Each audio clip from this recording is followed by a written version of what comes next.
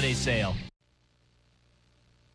Welcome back to San Antonio Living. This morning we're talking about addiction and recovery, and we have a fabulous panel of guests from SOBA, Texas. Joining us this morning, actor Daniel Baldwin, Alex Draghici, who is the Director of Operations, Scotty Brown, co-founder of SOBA. He actually came up from Malibu to join us this morning, and Greg Hanley with SOBA, Texas. Thank you guys all for being here this morning. We were talking a little bit about how important it is to have a family to support you, whether it's your blood family or your new sober family, to get you through the addiction and recovery process. And that's what's so important to mention about SOBA. This is a new facility, not that new, you guys have been here with us for about a year, right here in San Antonio, that is completely different than any other facility out there, because they believe in longer than a 30-day program. If you've done a 30-day program and haven't been successful, the reason is you may have not gone to the right place. And I encourage everyone to get online and find out a little bit more about SOBA, Texas. So Greg, I know the holidays are a really hard time for people who are dealing with an addiction, people who are in recovery as well. There's a ton of parties, family issues, craziness. Do you have some tips for people to help them get through this tough time? Well, if you have people that are in recovery in your family, try to be supportive of them, and understand that it is a hard time for them. If you have somebody that comes home, I mean, generally at family parties on the holidays, somebody gets drunk or something, or somebody is acting out, and that usually causes the big problems at the holidays. Now, and if you're in recovery, stay close.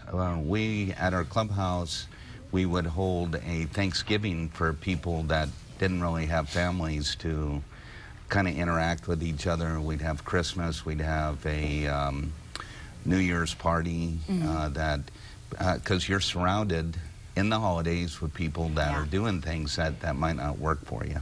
So it's okay to remove yourself from the equation. And I think as family members, you have to understand that if you've got someone who's going through the recovery process, and if they can't be with you that day, you gotta let that go.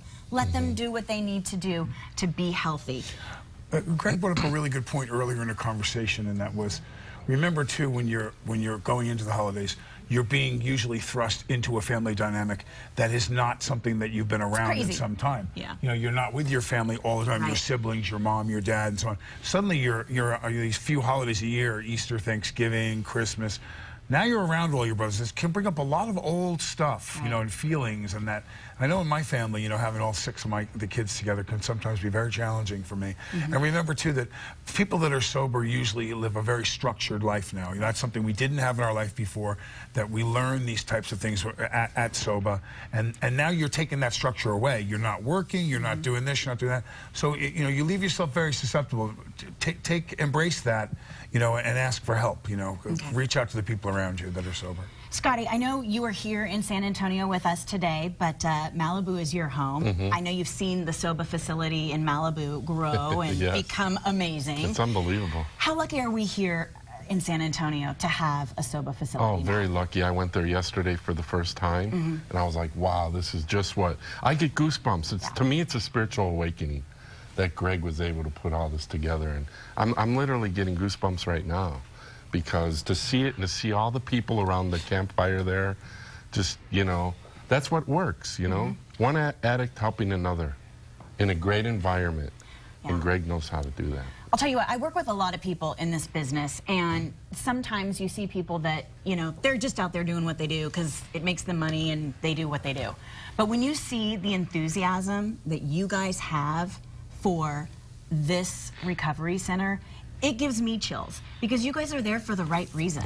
You know, you put everything that you have into this recovery center. You've been through the process yourself, and I know that it is in your heart. You really want to help people, and that's why you guys are here in Texas. Well, Greg and Alex are very hands-on, you know, and Greg in multiple facilities, Alex certainly at SOBA, Texas. But they will tell you what it's like when the parents haven't seen the child, Greg, in 3 months, and they come out and see their kid. Oh, it's It's amazing. Well, even to me, because I go back and forth to California a bit, and sometimes, yesterday, I was walking past this girl, and I had to stop in my tracks, and I turned around, and I couldn't believe the transformation. And it was everything. There was this brightness, and it's kind of like if you see a kid that you hadn't seen in a while, how much they grew up. And it's always, I met some parents yesterday, and it was a really tearful reunion, because, and the most often thing they say is, you gave me my son back, or you gave me my wife back, or you gave, you know, they thought it was lost, and we can help them find their family again. Alex, if there are people that are watching at home this morning and you're the guy, you're the operations guy. You asked the question, I'm going to do it. Ready? What do they need to do to get into the facility? What kind of information do they need to have? It starts with the phone call. Boom! Boom! The gavel comes down. There's a lot of people who are really professional, and they know how to talk to somebody and walk them through. There's no obligation. You're not going to get some salesperson trying to force you to come in, and it's actually quite the opposite. We want to educate people that are calling, and we really walk them through every single step. Okay. From also what it costs, and we don't. One of the things that Greg has got out there at all of his facilities is he doesn't want finances to be a reason somebody can't get the absolute best treatment. Yeah, everyone's going to do their best there to walk, like Alex would walk you through, and figure a way out. You know, and we know you're fearful. To make that call is courageous. You know, to call up a stranger and ask for help that way, and we understand that. So. The number is on your screen. It's right there. Whether you are someone who's dealing with an addiction or a family member, jot the number down. Again, they're right here in San Antonio, SOBA, Texas, SOBATexas.com. We'll be right back.